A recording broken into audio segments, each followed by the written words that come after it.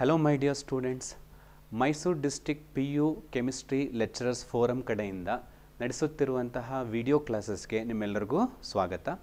ನೀವೀಗ ನೋಡ್ತಾ ಇರುವಂಥದ್ದು ಮೈ PU Chemistry ಯೂಟ್ಯೂಬ್ ಚಾನಲ್. ನೀವು ಹೆಚ್ಚಿನ ಅಪ್ಡೇಟ್ಸ್ಗೆ ವಿಡಿಯೋಗಳನ್ನ ಕಂಟಿನ್ಯೂಸ್ ಆಗಿ ವಾಚ್ ಮಾಡಬೇಕು ಅಂದರೆ ದಯವಿಟ್ಟು ಈ ಚಾನಲ್ನ ಸಬ್ಸ್ಕ್ರೈಬ್ ಮಾಡಿ.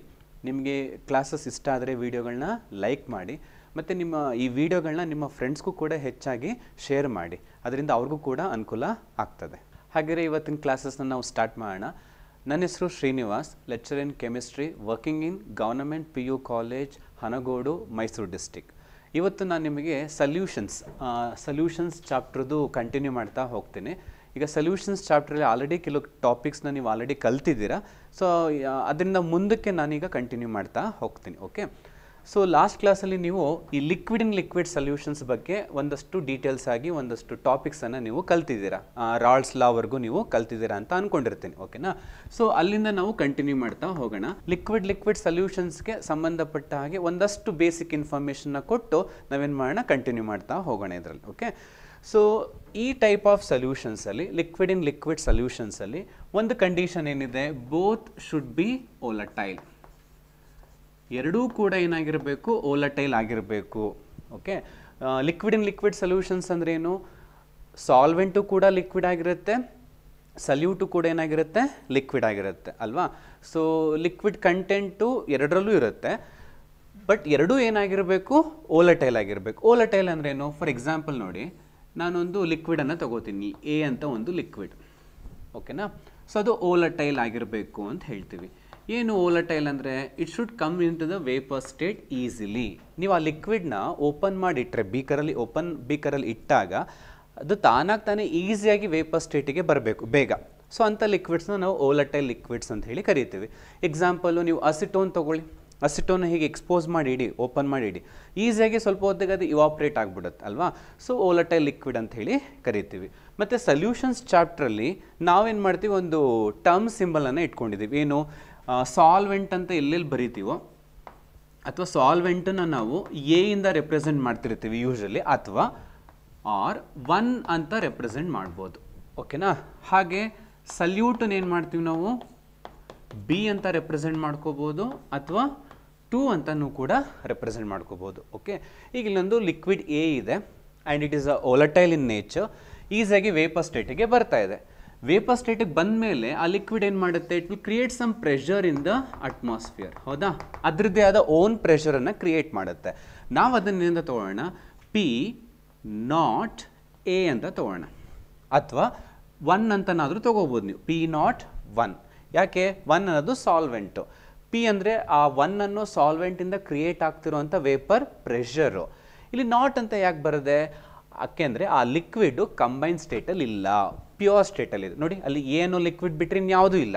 ಸೊ ಹಾಗಾಗಿ ಅದು ಪ್ಯೂರ್ ಸ್ಟೇಟಲ್ಲಿದೆ, ಅದರಿಂದ ಅದನ್ನು ನಾಟ್ ಅಂತ ಬರಿತೀವಿ. ಅಥವಾ ನಿಮಗೆ ಕನ್ಫ್ಯೂಷನ್ಸ್ ಆಗುತ್ತೆ ಅಂದರೆ ಇದನ್ನು ಬೇಕಾದ್ರೆ 1 ಅಂತಲೇ ತೊಗೊಳ್ಳಿ, ಲಿಕ್ವಿಡ್ 1 ಅಂತಿದೆ, ಅದರದ್ದು ಪ್ರೆಷರು ಪ್ಯೂರ್ ಸ್ಟೇಟಲ್ಲಿ P10 ಅಂತ ತೊಗೊಳ್ಳೋಣ. ಹಾಗೆಯೇ ಇನ್ನೊಂದು ಲಿಕ್ವಿಡ್ ಇದೆ, 2 ಸ್ಮಾಲ್ ಕ್ವಾಂಟಿಟಿಲಿದೆ ಅಂತ ಅಂದ್ಕೊಳ್ಳಿ, ಅದು ಸಲ್ಯೂಟು, ಅದು ಕೂಡ ವೋಲಟೈಲ್ ಲಿಕ್ವಿಡ್. ಸೊ ಅದು ವೋಲಟೈಲ್ ಲಿಕ್ವಿಡ್ ಆದಮೇಲೆ that one also comes to the vapor state easily. ಅದು ವೇಪರ್ ಸ್ಟೇಟಿಗೆ ಬಂದೇ ಬರುತ್ತೆ. And that one also create some vapour pressure, ಅದು ಕೂಡ ವೇಪರ್ ಪ್ರೆಷರ್ನ ಕ್ರಿಯೇಟ್ ಮಾಡುತ್ತೆ. ಈಗ ಅದರದ್ದು ಸಿಂಬಲ್ ಹೇಗೆ ಬರೀತೀರಾ, ಅದು ಕ್ರಿಯೇಟ್ ಮಾಡ್ತಿರೋಂಥ ಪ್ರೆಷರ್ನ ಯೋಚನೆ ಮಾಡಿ. ಏನು ಬರೀಬೇಕು, P, ಪ್ರೆಷರ್ಗೆ P. ಬಟ್ ಯಾರ್ದು ಪ್ರೆಷರಲ್ಲಿ ನಾವು ಕ್ರಿಯೇಟ್ ಆಗ್ತಿರೋದು, ಲಿಕ್ವಿಡ್ 2ದು. ಆ್ಯಂಡ್ ಅದು ಪ್ಯೂರ್ ಸ್ಟೇಟಲ್ಲಿ ಇದೆಯಾ, ಕಂಬೈನ್ ಸ್ಟೇಟಲ್ಲಿ ಇದೆಯಾ? ನೋಡಿ, ಯಾವ ಸ್ಟೇಟಲ್ಲಿದೆ, ಪ್ಯೂರ್ ಸ್ಟೇಟಲ್ಲಿದೆ, ಕಂಬೈನ್ ಸ್ಟೇಟಲ್ಲಿ ಇಲ್ಲ. ಪ್ಯೂರ್ ಸ್ಟೇಟಲ್ಲಿದೆ ಅಂದರೆ you can put not, P2 0. So ಇದು ಏನಾಗಿರುತ್ತೆ, ಈ ಪ್ಯೂರ್ ಸ್ಟೇಟಲ್ಲಿ ಪ್ರತಿಯೊಂದು volatile liquid create ಆಗೋವಂಥ pressure, create ಮಾಡೋವಂಥ ಪ್ರೆಷರು ಕಾನ್ಸ್ಟೆಂಟ್ ಆಗಿರುತ್ತೆ, ಅದು ವೇರಿ ಆಗಲ್ಲ. ಈಗ ಒಂದು P1 ಲಿಕ್ವಿಡ್ 1 ಅಂತಿದೆ, ಅದು ಕ್ರಿಯೇಟ್ ಮಾಡೋವಂಥ ಈ P10 ಪ್ರೆಷರು ಕಾನ್ಸ್ಟೆಂಟ್ ಆಗಿರುತ್ತೆ. ಹಾಗೆ ಲಿಕ್ವಿಡ್ 2 ಕ್ರಿಯೇಟ್ ಮಾಡ್ತಾ ಇರೋವಂಥ ಪ್ರೆಷರು P20, ಅದು ಕಾನ್ಸ್ಟೆಂಟ್ ಆಗಿರುತ್ತೆ. ಓಕೆನಾ? ಬಟ್ ಲಿಕ್ವಿಡ್ಗೆ ಅದು ವ್ಯಾಲ್ಯೂ ಡಿಫ್ರೆಂಟ್ ಇರುತ್ತೆ, ಬಟ್ ಆ ಪರ್ಟಿಕ್ಯುಲರ್ ಲಿಕ್ವಿಡ್ಗೆ ವ್ಯಾಲ್ಯೂ ಏನಾಗಿರುತ್ತೆ, ಕಾನ್ಸ್ಟೆಂಟ್ ಆಗಿರುತ್ತೆ. ಯಾವುದು, P10 ಮತ್ತು P20. ಕ್ಲಿಯರ್? ನೆಕ್ಸ್ಟ್ ನಾನೇನು ಮಾಡ್ತೀನಿ ಅಂದರೆ ಸೊಲ್ಯೂಷನ್ಸ್ ಮಾಡಬೇಕು ಅಲ್ವಾ. ಸೊಲ್ಯೂಷನ್ ಮಾಡಬೇಕು. ಯಾವ ಟೈಪ್ ಆಫ್ ಸೊಲ್ಯೂಷನ್ನು, ಲಿಕ್ವಿಡ್ ಸೊಲ್ಯೂಷನ್ನ ನಾನು ಫಾರ್ಮ್ ಮಾಡಬೇಕು. ಲಿಕ್ವಿಡ್ ಇನ್ ಲಿಕ್ವಿಡ್ ಸೊಲ್ಯೂಷನ್ ಫಾರ್ಮ್ ಮಾಡಬೇಕು ಅಂದರೆ ಈ ಎರಡೂ ಲಿಕ್ವಿಡಿಗೆ ಏನಾಗಿದೆ ಸೆಪರೇಟ್ ಬೀಕರಲ್ಲಿದೆ, ಅದನ್ನೇನು ಮಾಡೋಣ ಮಿಕ್ಸ್ ಮಾಡೋಣ. ಓಕೆ, ಸೊ ಮಿಕ್ಸ್ ಮಾಡ್ತೀನಿ. ಲಿಕ್ವಿಡ್ 1 ಲಿಕ್ವಿಡ್ 2 ಈಗ ಎರಡು ಕಂಬೈನ್ ಸ್ಟೇಟಲ್ಲಿ ಇದೆ. ಈಗ ಕಂಬೈನ್ ಸ್ಟೇಟಲ್ಲಿ ಇದ್ದಾಗ ಈ ಲಿಕ್ವಿಡ್ 1 ವೇಪರ್ ಪ್ರೆಷರ್ನ ಕ್ರಿಯೇಟ್ ಮಾಡಲ್ವಾ? ಮಾಡಲ್ವಾ? ಮಾಡುತ್ತೆ. ಆದರೆ ಅದನ್ನು ಬೇಕಾದ್ರೆ ಏನಂತ ತೊಗೊಳ್ಳೋಣ, P1 ಅಂತ ತೊಗೊಳ್ಳೋಣ. ನಾಟ್ ಅಂತ ಬರೆಯಲ್ಲ ಈಗ ನಾನು. ಯಾಕೆ ಬರೆಯಲ್ಲ? ಯಾಕೆ ಈಗ ಇದು ಕಂಬೈನ್ ಸ್ಟೇಟಲ್ಲಿ ಇದೆ, ಪ್ಯೂರ್ ಸ್ಟೇಟಲ್ಲಿ ಇಲ್ಲ, ಸರಿನಾ? ಹಾಗೆ ಲಿಕ್ವಿಡ್ 2 ಅನ್ನೋದು ಕೂಡ ಪ್ರೆಷರನ್ನು ಕ್ರಿಯೇಟ್ ಮಾಡುತ್ತೆ ಇನ್ ಕಂಬೈನ್ ಸ್ಟೇಟ್. ಅದನ್ನು ನಾವು P2 ಅಂತ ಹೇಳಿ ತೊಗೊಳ್ಳೋಣ. ಓಕೆ, ಬಟ್ ಈಗೇನು ಲಿಕ್ವಿಡ್ 1 ಕಂಬೈನ್ ಸ್ಟೇಟಲ್ಲಿ ಏನು ಪ್ರೆಷರ್ ಕ್ರಿಯೇಟ್ ಮಾಡ್ತಾ ಇದೆಯೋ P1, ಅದು P1 ನಾಟ್ಗೆ ಈಕ್ವಲ್ ಇರಲ್ಲ. ಓಕೆನಾ? ಪ್ಯೂರ್ ಸ್ಟೇಟಲ್ಲಿ ಕ್ರಿಯೇಟ್ ಮಾಡೋ ಪ್ರೆಷರೇ ಬೇರೆ, ಕಂಬೈನ್ ಸ್ಟೇಟಲ್ಲಿ ಕ್ರಿಯೇಟ್ ಆಗೋ ಪ್ರೆಷರೇ ಬೇರೆ. ಮತ್ತು ಕಂಬೈನ್ ಸ್ಟೇಟಲ್ಲಿ ಏನಾಗುತ್ತೆ, ಆ ಪ್ರೆಷರು ವೇರಿ ಆಗ್ತಾ ಹೋಗ್ತದೆ. ಹಾಗಿದ್ರೆ ನನಗೆ P1 ನಾಟ್ ಗೊತ್ತು, ಕಾನ್ಸ್ಟೆಂಟ್ ಅಂದಮೇಲೆ ಅದ್ರ ವ್ಯಾಲ್ಯೂ ಗೊತ್ತಿರುತ್ತೆ ನಮಗೆ. ಪ್ರತಿಯೊಂದು ಲಿಕ್ವಿಡ್ಗೂ ಅದರದೇ ಆದ ಕಾನ್ಸ್ಟೆಂಟ್ ಪ್ರೆಷರ್ ಇದೆ ಅಂದಮೇಲೆ ಅದು ಗೊತ್ತಿರುತ್ತೆ ನಮಗೆ. So I know P1 not ನನಗೆ ಗೊತ್ತಿದೆ. ಓಕೆ, ಅದೇ ಲಿಕ್ವಿಡ್ 1 ಕಂಬೈನ್ ಸ್ಟೇಟಲ್ಲಿದ್ದಾಗ P1 ಬರ್ತಾ ಇದೆಯಲ್ಲ ಪ್ರೆಷರ್, ಇದು ಗೊತ್ತಿಲ್ಲ ನನಗೆ. ಈ ವ್ಯಾಲ್ಯೂ ನಾನು ಕ್ಯಾಲ್ಕುಲೇಟ್ ಮಾಡಬೇಕು. This I already no that. So ಅದಕ್ಕೆ ರಾಲ್ಸ್ ಲಾ ಏನು ಹೇಳ್ತಾರೆ ಅಂದರೆ, ಈ ಏನು ಪ್ಯೂರ್ ಸ್ಟೇಟಲ್ಲಿ ನಿಮಗೆ ಪ್ರೆಷರ್ ಬರ್ತಾ ಇದೆಯೋ ಅದನ್ನು mole fraction of that liquid, ಆ ಲಿಕ್ವಿಡ್ದು ಮೋಲ್ ಫ್ರ್ಯಾಕ್ಷನಿಂದ ಮಲ್ಟಿಪ್ಲೈ ಮಾಡಿದ್ರೆ ನಿಮಗೆ ಕಂಬೈನ್ ಸ್ಟೇಟಲ್ಲಿ ಪ್ರೆಷರ್ ಸಿಗುತ್ತೆ. ಅಥವಾ ಈ ಈಕ್ವಲ್ಸ್ ಮತ್ತು ಕಾನ್ಸ್ಟೆಂಟನ್ನು ನಾವು ಕ್ಲಬ್ ಮಾಡಿದ್ರೆ ವಿ ನೋ ದಟ್ ಪ್ರಪೋರ್ಷನಾಲಿಟಿ ಬರ್ತದೆ ಅಲ್ವಾ? ಸೊ ಇದೆ ತಾನೆ ರಾಲ್ಸ್ ಲಾ. ಏನು, vapour pressure of liquid in combined state is directly proportional to its mole fraction. ಅದರದ್ದು ಮೋಲ್ ಫ್ರ್ಯಾಕ್ಷನ್ಗೆ ಪ್ರಪೋರ್ಷನಲ್ ಆಗಿರುತ್ತೆ. ಹಾಗೆ ನೀವು ಲಿಕ್ವಿಡ್ ಬಿ ತೊಗೊಂಡ್ರಿ ಅಂತ ಅಂದ್ಕೊಳ್ಳಿ, ಅಥವಾ ಲಿಕ್ವಿಡ್ 2 ತೊಗೊಂಡ್ರಿ, ಸಲ್ಯೂಟ್ ತೊಗೊಂಡ್ರಿ, ಅದು ಕೂಡ ಏನಾಗಿರುತ್ತೆ, P2 ನಾಟ್ ಗೊತ್ತಿರುತ್ತೆ ನಿಮಗೆ ಕಾನ್ಸ್ಟೆಂಟು, ಮತ್ತು ಅದರದ್ದು ಮೋಲ್ ಫ್ರ್ಯಾಕ್ಷನ್ ಗೊತ್ತಿರುತ್ತೆ. ಅವೆರಡು ಮಲ್ಟಿಪ್ಲಿಕೇಶನ್ ನಿಮ್ಗೆ ಏನಾಗಿರುತ್ತೆ, P2ಗೆ ಈಕ್ವಲ್ ಆಗಿರುತ್ತೆ. ಅಥವಾ ಇವೆರಡನ್ನ ಕ್ಲಬ್ ಮಾಡಿದ್ರೆ ಕಾನ್ಸ್ಟೆಂಟ್ ಮತ್ತು ಈಕ್ವಲ್ಸು ನಿಮ್ಗೇನು ಬರುತ್ತೆ, ಪ್ರಪೋರ್ಷನಾಲಿಟಿ ಬರುತ್ತೆ. ಅರ್ಥ ಆಯ್ತಾ? ಇದು ನೀವು ಆಲ್ರೆಡಿ ಕಲ್ತಿದ್ದೀರಾ ಲಿಕ್ವಿಡ್ ಇನ್ ಲಿಕ್ವಿಡ್ ಸೊಲ್ಯೂಷನ್ಸಲ್ಲಿ, ರಾಲ್ಸ್ ಲಾದಲ್ಲಿ ಡೀಟೇಲ್ ಆಗಿ ಕಲ್ತಿದ್ದೀರಾ. ಅರ್ಥ ಆಯ್ತಾ? ಸೊ ನನಗೆ ಬೇಸಿಕ್ಸ್ ಬೇಕಿತ್ತು ಕಂಟಿನ್ಯೂ ಮಾಡೋಕ್ಕೋಸ್ಕರ, ಹಾಗಾಗಿ ಇದನ್ನು ರಿವೈಸ್ ಮಾಡಿ ಈಗ ಕಂಟಿನ್ಯೂ ಮಾಡ್ತಾ ಹೋಗೋಣ. ಓಕೆ, ಈಗ ನಾವು types of liquid in liquid solutions ನೋಡೋಣ. ಎಷ್ಟು ಟೈಪ್ ಇದೆ, ಆ ಟೈಪನ್ನು ಹೇಗೆ ಫಾರ್ಮ್ ಮಾಡಿದ್ರು ಅನ್ನೋದನ್ನು ನೋಡ್ತಾ ಹೋಗೋಣ. ಓಕೆ, ಈಗ ಲಿಕ್ವಿಡ್ ಇನ್ ಲಿಕ್ವಿಡ್ ಸೊಲ್ಯೂಷನ್ಸಲ್ಲಿ ಟೈಪ್ಸನ್ನು ನೋಡೋಕ್ಕಿಂತ ಮುಂಚೆ ಒಂದು ಎಕ್ಸಾಂಪಲ್ ತೊಗೊಳ್ಳೋಣ. ಫಾರ್ ಎಕ್ಸಾಂಪಲ್ ನೋಡಿ, ಒಂದು ಸಾಲ್ವೆಂಟ್ ಇದೆ A ಅಂತ, ಇದೊಂದು ಪ್ಯೂರ್ ಸಾಲ್ವೆಂಟ್. ಇನ್ನೊಂದು ಸಲ್ಯೂಟ್ ಇದೆ, ಅದನ್ನು B ಅಂತ ತಗೋತೀನಿ. ಓಕೆ, B ಇಂಟ್ರಾಕ್ಷನ್ ಇರುತ್ತೆ, ಬಾಂಡ್ ಇರುತ್ತೆ ಅಲ್ವಾ? ಸಾಲ್ವೆಂಟ್ ಮಧ್ಯ ಬಾಂಡ್ ಇರುತ್ತೆ, ಸಲ್ಯೂಟ್ ಮಧ್ಯನೂ ಒಂದು ಇಂಟ್ರಾಕ್ಷನ್ ಅದು ಇದ್ದೇ ಇರುತ್ತೆ. ಓಕೆನಾ? ಎರಡೂ ಲಿಕ್ವಿಡ್ ಆ್ಯಂಡ್ ಎರಡೂ ಕೂಡ ಓಲಟೈಲ್ ಇನ್ ನೇಚರ್ ಇದೆ. ಈಗ ನಾನೇನು ಮಾಡಬೇಕು, ಸೊಲ್ಯೂಷನ್ನ ಫಾರ್ಮ್ ಮಾಡೋಕ್ಕೋಸ್ಕರ ಲಿಕ್ವಿಡ್ A, ಲಿಕ್ವಿಡ್ B ಅಥವಾ ಸಾಲ್ವೆಂಟ್ A, ಸಲ್ಯೂಟ್ Bನ ಮಿಕ್ಸ್ ಮಾಡ್ತೇನೆ. ಸೊ ಮಿಕ್ಸ್ ಮಾಡಿದಾಗ ಏನಾಗುತ್ತೆ, ನಿಮಗೆ ಸಾಲ್ವೆಂಟು ಮತ್ತು ಸಲ್ಯೂಟ್ ಮಧ್ಯೆ ಇಂಟ್ರಾಕ್ಷನ್ಸ್ ಫಾರ್ಮ್ ಆಗುತ್ತೆ. ಹೌದಾ? ಮುಂಚೆ ಏನಿತ್ತು, ಪ್ಯೂರ್ ಫಾರ್ಮಲ್ಲಿ ಸಾಲ್ವೆಂಟ್ ಇಂಟರಾಕ್ಷನ್ ಇತ್ತು, ಸಲ್ಯೂಟ್ ಇಂಟರಾಕ್ಷನ್ ಇತ್ತು. ಮಿಕ್ಸ್ ಮಾಡಿದ ಮೇಲೆ there is a formation of solvent solute interaction form ಆಗುತ್ತೆ. ಕರೆಕ್ಟಾ? ಸೊ ಈ ರೀತಿ ಫಾರ್ಮ್ ಆಗಬೇಕಾದ್ರೆ ಸಾಲ್ವೆಂಟ್ ಇಂಟರಾಕ್ಷನ್ ಎಷ್ಟಿರುತ್ತೋ, ಸಲ್ಯೂಟ್ ಇಂಟರಾಕ್ಷನ್ ಎಷ್ಟಿರುತ್ತೋ ಅಷ್ಟೇ ಇಂಟರಾಕ್ಷನ್ನು ಸಾಲ್ವೆಂಟ್ ಸಲ್ಯೂಟ್ ಮಧ್ಯ ಇದ್ದರೆ, ಓಕೆ, ಇಲ್ಲೇನಿದೆಯೋ ಅಟ್ರಾಕ್ಷನ್ ಅಥವಾ ಇಂಟರಾಕ್ಷನ್ನು ಅಷ್ಟೇ ಅಮೌಂಟ್ ಆಫ್ ಇಂಟ್ರಾಕ್ಷನ್ನು ಇವರಿಬ್ಬರು ಮಧ್ಯೆ ಇದ್ದರೆ, ಸಾಲ್ವೆಂಟ್ ಸಲ್ಯೂಟ್ ಮಧ್ಯ, that type of solutions are called as A ideal solutions ಅಂತ ಕರಿತೀವಿ. ಅರ್ಥ ಆಯ್ತಾ? Solvent interaction, salute interaction is same as solvent-solute interaction in ideal solutions. ಅರ್ಥ ಆಯ್ತಾ? ಇನ್ನು ಕೆಲವು ಸಲ ಏನಾಗ್ಬೋದು ನಿಮಗೆ ನೋಡ್ಕೊಳ್ಳಿ. ಈಗ ಸಾಲ್ವೆಂಟ್ ಇಂಟರಾಕ್ಷನ್ ಇದೆ, ಓಕೆ, ಹಾಗೆ ಸಲ್ಯೂಟ್ ಇಂಟರಾಕ್ಷನ್ನು ಕೂಡ ಇದೆ.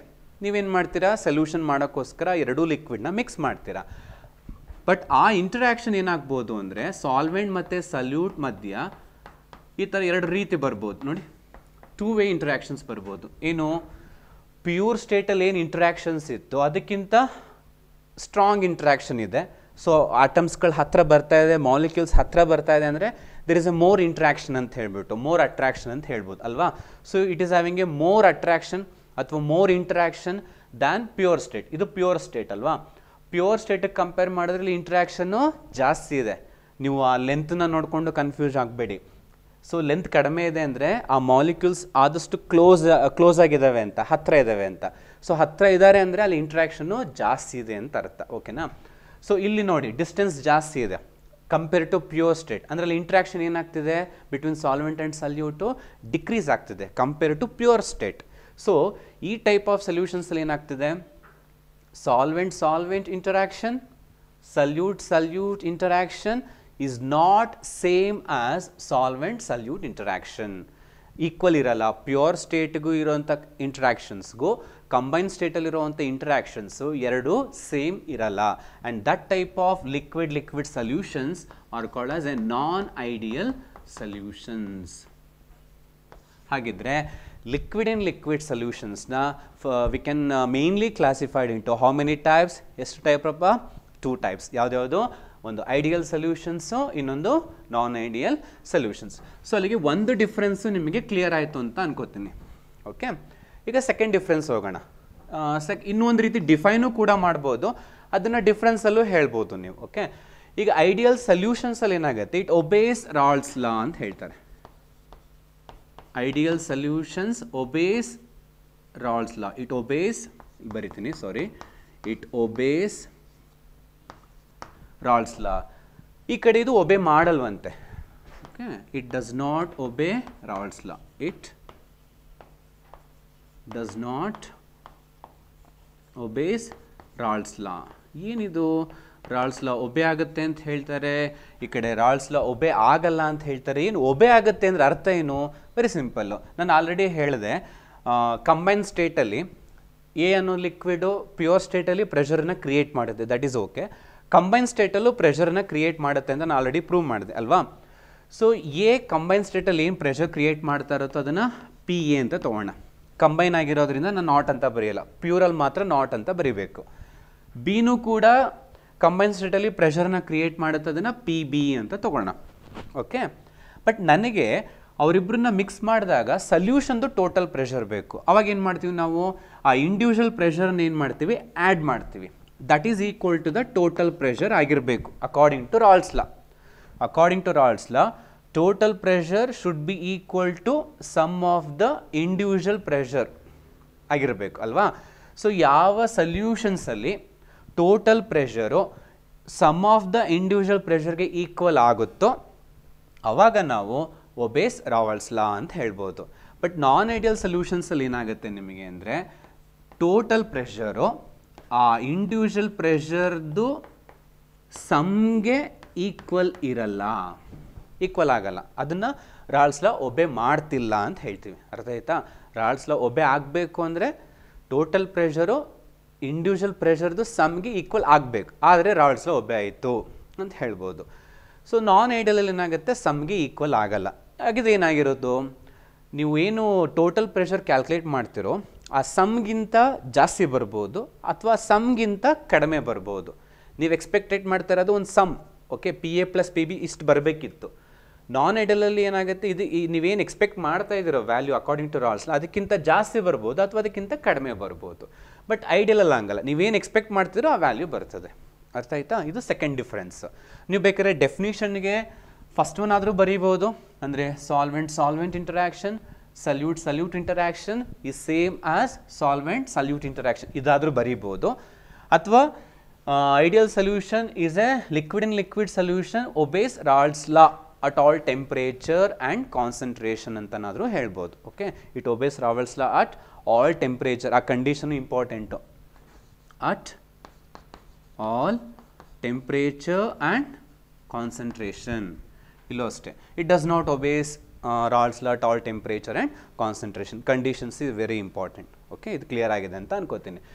ನೆಕ್ಸ್ಟ್ ಥರ್ಡು ಕ್ಯಾರೆಕ್ಟರ್ದು ನಾವು ನೋಡೋದಾದರೆ ಐಡಿಯಲ್ ಮತ್ತು ನಾನ್ ಐಡಿಯಲಲ್ಲಿ, ಈಗ ಒಂದು ಲಿಕ್ವಿಡು ಎ ಅಂತ ಲಿಕ್ವಿಡು ಎಷ್ಟಿದೆ, 70 ml ತೊಗೊಂಡಿದ್ದೀರಾ ಅಂತ ಅಂದ್ಕೊಳ್ಳೋಣ. ಇಲ್ಲಿ ಸೈಡಲ್ಲಿ ಬರೀತೀನಿ ನೋಡಿ. ಸೊ 70 ml ಅಂತ ಒಂದು ಲಿಕ್ವಿಡನ್ನು ತೊಗೊಂಡಿದ್ದೀರಾ, ಎ ಅಂತ ಲಿಕ್ವಿಡ್. ಬಿ ಅನ್ನೋ ಲಿಕ್ವಿಡ್ ಎಷ್ಟು ತೊಗೊಂಡಿದ್ದೀರಾ 30 ml ತೊಗೊಂಡಿದ್ದೀರಾ. ಓಕೆ, ಮಿಕ್ಸ್ ಮಾಡಿದ್ರೆ ಟೋಟಲಿ ಎಷ್ಟು ಆಗಬೇಕು ನಿಮಗೆ ವಾಲ್ಯೂಮು ಸೊಲ್ಯೂಷನ್ಸ್ ಮಾಡಿದಾಗ 100 ml ಆಗಬೇಕು. ಇದು ಟೋಟಲ್ ವಾಲ್ಯೂಮ್ ಬರಬೇಕು. ಸೊ ಐಡಿಯಲಲ್ಲಿ ಏನಾಗುತ್ತೆ ಅಂದರೆ ನೀವು ಲಿಕ್ವಿಡ್ ಎ ಎಷ್ಟು ತೊಗೊಂಡಿರ್ತೀರೋ ಲಿಕ್ವಿಡ್ ಬಿ ಎಷ್ಟು ತೊಗೊಂಡಿರ್ತೀರೋ ಅದನ್ನು ಮಿಕ್ಸ್ ಮಾಡಿದಾಗ ಆ ಟೋಟಲ್ ಎಷ್ಟು ಬರಬೇಕಿತ್ತೋ ಅಷ್ಟೇ ಬರುತ್ತೆ. ಆ ಟೋಟಲ್ ವಾಲ್ಯೂಮಲ್ಲಿ ಏನು ಚೇಂಜಸ್ ಆಗಲ್ಲ. ಅದನ್ನು ನಾವು ಸಿಂಬಾಲಿಕಲಿ ಈ ಥರ ಬರಿತೀವಿ, delta V mixing equal to 0. ಏನು ಹಾಗಂದರೆ ಮಿಕ್ಸ್ ಮಾಡಿದಾಗ ವಾಲ್ಯೂಮು ಚೇಂಜ್ ಆಗಲ್ಲ. ನೋಡಿ, ವಾಲ್ಯೂಮು ಮಿಕ್ಸ್ ಮಾಡಿದಾಗ ನೀವೆರಡು ಲಿಕ್ವಿಡ್ನ ಮಿಕ್ಸ್ ಮಾಡಿದಾಗ ಟೋಟಲ್ ವಾಲ್ಯೂಮಲ್ಲಿ ಡೆಲ್ಟಾ ಅಂದ್ರೇನು ಯಾವುದೇ ಚೇಂಜಸ್ ಆಗೋದಿಲ್ಲ. ಝೀರೋ ಅಂದರೆ ಅರ್ಥ ಇಲ್ಲಿ 0 ಬರುತ್ತೆ ಅಂತಲ್ಲ, ನಿಮಗೆ ವಾಲ್ಯೂಮ್ ಎಷ್ಟು ಬರಬೇಕಿತ್ತೋ ಅಷ್ಟೇ ಬರುತ್ತೆ, ಏನು ಚೇಂಜಸ್ ಆಗಲ್ಲ ಅಂತ. ಅದೇ ನೀವು ನಾನ್ ಐಡಿಯಲ್ಗೆ ಹೋದ್ರೆ ಏನಾಗುತ್ತೆ, delta V mixing not equal to 0 ಅಂತ ಬರಿತೀವಿ. ಅಂದ್ರೇನು, ಟೋಟಲ್ ವಾಲ್ಯೂಮು ಮಿಕ್ಸ್ ಮಾಡಿದಾಗ ಚೇಂಜ್ ಆಗುತ್ತೆ. ಏನಂಗಂದರೆ ಸರ್ ಚೇಂಜ್ ಆಗುತ್ತೆ ಅಂದರೆ, ನೋಡಿ ಈಗ 70 ml ತೊಗೊಂಡಿದ್ರಿ, ಇನ್ನೊಂದು 30 ml ತೊಗೊಂಡಿದ್ರಿ, ಮಿಕ್ಸ್ ಮಾಡಿದ್ರಿ, ಎಷ್ಟು ಬರಬೇಕಿತ್ತು 100. ಕೆಲವು ಸಲ ನಿಮಗೆ ವಾಲ್ಯೂಮ್ ಏನಾಗ್ಬೋದು, ಮೋರ್ ದ್ಯಾನ್ 100 ml ಬರ್ಬೋದು ಅಥವಾ ಲೆಸ್ ದ್ಯಾನ್ 100 ml ಬರ್ಬೋದು.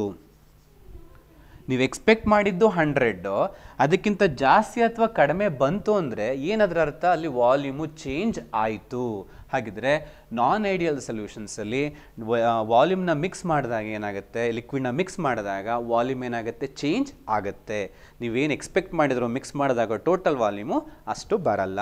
ಇದಕ್ಕೇನು ಅಂತ ರೀಸನ್ಸ್ ನಾನು ಆಮೇಲೆ ಹೇಳ್ತೀನಿ, ಮುಂದೆ ಬರುತ್ತೆ ಅದಕ್ಕೆ reasons. Okay, so next change in ಎಂಥಾಲ್ಪಿಗೆ ಹೋಗೋಣ, ಡೆಲ್ಟಾ ಎಚ್ಗೆ. ಈಗ ಫೋರ್ತ್ ಡಿಫ್ರೆನ್ಸ್ ನೋಡಿ, ಡೆಲ್ಟಾ ಎಚ್ ಅಂತ ಹೇಳ್ತೀವಿ. ಏನು, change in enthalpy after mixing is equal to 0 ಅಂತ ಬರಿತೀವಿ. ಈ ಕಡೆ change in enthalpy after mixing is not equal to 0 ಅಂತ ಬರಿತೀವಿ. ಏನು ಸರ್ ಇದು change in enthalpy mixing equal to 0 ಅಂತ ಕೇಳಿದ್ರೆ, ನೋಡ್ರಪ್ಪ ನೀವು ಅಬ್ಸರ್ವ್ ಮಾಡಿ, ಇಲ್ಲಿ ಒಂದು ಎ ಬಿ ಸೊಲ್ಯೂಷನ್ ಫಾರ್ಮ್ ಮಾಡಬೇಕು ಅಂದರೆ ಫಸ್ಟ್ ಏನಿದೆ, ಸಾಲ್ವೆಂಟಿಂದ ಸಾಲ್ವೆಂಟಿಗೆ ಬಾಂಡ್ ಇದೆ, ಹೌದಾ? ಸಲ್ಯೂಟಿಂದ ಸಲ್ಯೂಟಿಗೂ ಬಾಂಡ್ ಇದೆ. ನೆಕ್ಸ್ಟ್ ಏನಿದೆ, ಸಾಲ್ವೆಂಟಿಂದ ಸಲ್ಯೂಟಿಗೆ ಬಾಂಡ್ ಫಾರ್ಮ್ ಆಗ್ತಿದೆ, ಅಲ್ಲೂ ಬಾಂಡ್ ಇದೆ. ಓಕೆನಾ? ಸೊ ಈ ಎ ಬಿ ಎರಡು ಲಿಕ್ವಿಡನ್ನ ಮಿಕ್ಸ್ ಮಾಡಿದಾಗ ಸೊಲ್ಯೂಷನ್ ಆಗಬೇಕು ಅಂತ ಹೇಳಿದ್ರೆ ಈ ಎ ಟು ಎ ಏನಾಗಬೇಕು, ಬಾಂಡ್ ಬ್ರೇಕ್ ಆಗಬೇಕಾ? ಇಲ್ಲಿ ಎರಡು ಕಡೆ ಏನಾಗಬೇಕು, B to B A to A bond cut ಆಗಬೇಕು. ಎ ಟು ಬಿ ಬಾಂಡ್ ಏನಾಗಬೇಕು, ಫಾರ್ಮ್ ಆಗಬೇಕು, ಹೌದಾ? ಇಲ್ಲಿ ಬಾಂಡ್ ಫಾರ್ಮ್ ಆಗಬೇಕು, ಎರಡು ಕಡೆ ಬಾಂಡ್ ಏನಾಗಬೇಕು, ಬ್ರೇಕ್ ಆಗಬೇಕು. ಕರೆಕ್ಟಾ? ನಿಮಗೆ ಗೊತ್ತಿದೆ ಚೆನ್ನಾಗಿ. ಈಗ ಇದೊಂದು ಚಾಕ್ ಪೀಸ್, ಇದನ್ನು ಕಟ್ ಮಾಡಬೇಕು ಅಂದರೆ ಎನರ್ಜಿ ಅಲ್ಲಿಂದ ಬರುತ್ತಾ ಅಥವಾ ನಾನು ಎನರ್ಜಿ ಅಲ್ಲಿಗೆ ಕೊಡಬೇಕಾ? ನಾನು ಕಟ್ ಮಾಡಬೇಕು ಅಂದರೆ ನಾವು ಎನರ್ಜಿ ಕೊಡಬೇಕು ತಾನೆ. ಹಾಗೆ ಇಲ್ಲಿ ಬಾಂಡ್ ಕಟ್ ಆಗ್ತಿದೆ, ಸೊ ಕಟ್ ಮಾಡಬೇಕು ಅಂದರೆ ಎನರ್ಜಿ ನಾವು ಕೊಡಬೇಕು, ಅಂದರೆ ಅಲ್ಲಿ ಎನರ್ಜಿ ಅಬ್ಸಾರ್ಬ್ ಆಗುತ್ತೆ ಅಂತ ಹೇಳ್ಬೋದು, ಹೌದಾ? ಎನರ್ಜಿ ಅಬ್ಸಾರ್ಬ್ ಆಗುತ್ತೆ, ಇಲ್ಲಿ ಹಿಂಗೆ ಬರೀತೀನಿ. ಓಕೆ, ಬಾಂಡ್ ಕಟ್ ಆಗೋದಕ್ಕೆ ಇಲ್ಲಿ ಎನರ್ಜಿ ಏನಾಗ್ತಾ ಇದೆ, ಅಬ್ಸಾರ್ಬ್ ಆಗ್ತಾ ಇದೆ. ಓಕೆ, ಅದೇ ರೀತಿ ಇಲ್ಲಿ ಬಾಂಡ್ ಏನಾಗ್ತಾ ಇದೆ, ಫಾರ್ಮ್ ಆಗ್ತಾ ಇದೆ. We know very well, chemical ಬಾಂಡಿಂಗಲ್ಲೆಲ್ಲ ನೀವು ಫಸ್ಟ್ ಇಯರ್ಲಿ ನೀಟಾಗಿ ಕಲ್ತಿರ್ತೀರ. ಏನು, ಯಾವುದೇ ಒಂದು ಕೆಮಿಕಲ್ ಬಾಂಡ್ ಫಾರ್ಮ್ ಆದಾಗ ಏನಾಗುತ್ತೆ, ಎನರ್ಜಿ ರಿಲೀಸ್ ಆಗುತ್ತೆ ಅಂತ ಗೊತ್ತು. ಈಗ ಇಲ್ಲಿ ಎ ಟು ಬಿ ಏನಾಗ್ತಾ ಇದೆ, ಬಾಂಡ್ ಫಾರ್ಮ್ ಆಗ್ತಾ ಇದೆ. ಫಾರ್ಮ್ ಆಗ್ತಿದೆ ಅಂದರೆ ಅರ್ಥ ಏನು, ಎನರ್ಜಿ ರಿಲೀಸ್ ಆಗುತ್ತೆ. ಸೊ ಇಲ್ಲಿ ಎನರ್ಜಿ ಅಬ್ಸರ್ವ್ ಆಗ್ತಿದೆ ಇವೆರಡು ಕಡೆ, ಇಲ್ಲಿ ಎನರ್ಜಿ ರಿಲೀಸ್ ಆಗ್ತಾ ಇದೆ. ಸೊ ಈಗ ಈ ಸೊಲ್ಯೂಷನ್ ಏನಾದರೂ ಐಡಿಯಲ್ ಆಗಿದ್ದರೆ ಇಲ್ಲಿ ಏನು ಎನರ್ಜಿ ಅಬ್ಸರ್ವ್ ಆಗ್ತಿದೆಯೋ ಅಷ್ಟೇ ಅಮೌಂಟ್ ಆಫ್ ಎನರ್ಜಿ ಇಲ್ಲಿ ರಿಲೀಸ್ ಆಗುತ್ತೆ. ಓಕೆ, ಸುಮ್ಮನೆ ಒಂದು ಎಕ್ಸಾಂಪಲ್ ಕೊಡ್ತೀನಿ, ಅದು ಆ್ಯಕ್ಚುಲ್ ಅಲ್ಲ. ಈಗ ಇಲ್ಲಿ 5 ಜೌಲ್ ಅಬ್ಸರ್ವ್ ಆಯಿತು, ಇಲ್ಲಿ 5 ಜೌಲ್ ಅಬ್ಸರ್ವ್ ಆಯಿತು. 5 + 5 ಎಷ್ಟಾಯಿತು, 10 ಜೌಲ್ ಅಬ್ಸರ್ವ್ ಆಗಿದೆ. ಇಲ್ಲಿ 10 ಜೌಲ್ ರಿಲೀಸ್ ಆಗ್ತಾ ಇದೆ. ಆವಾಗ ಏನಾದರೂ ಎನರ್ಜಿಯಲ್ಲಿ ಚೇಂಜಸ್ ಆಯಿತಾ? ಇದು ಹೆಂಗೆ ಅಂದರೆ, ನಾನು 10 ರೂಪೀಸ್ನ ನಿಮಗೆ ಕೊಟ್ಬಿಟ್ಟು 10 ರೂಪೀಸ್ ವಾಪಸ್ ತೊಗೊಂಡೆ. ಈಗ ನಿಮಗೆ 10 ರೂಪೀಸ್ ಚೇಂಜಸ್ ಕೊಟ್ಬಿಟ್ಟು 10 ರೂಪೀಸ್ ಒಂದು ನೋಟ್ ತೊಗೊಂಡೆ. ಸೊ ಎಕ್ಸ್ಚೇಂಜ್ ಆಯಿತು, ಬಟ್ ನೋ ಚೇಂಜಸ್ ಅಲ್ವಾ? ಹಾಗೆ ಇಲ್ಲೂ ಎನರ್ಜಿ ಏನಾಗ್ತಾ ಇದೆ, ಎಕ್ಸ್ಚೇಂಜ್ ಆಗ್ತಾ ಇದೆ, ಬಟ್ ನೋ ಚೇಂಜ್. ಅದಕ್ಕೆ ನಾವು 0 ಅಂತ ಬರಿತೀವಿ. Delta H mixing equal to 0.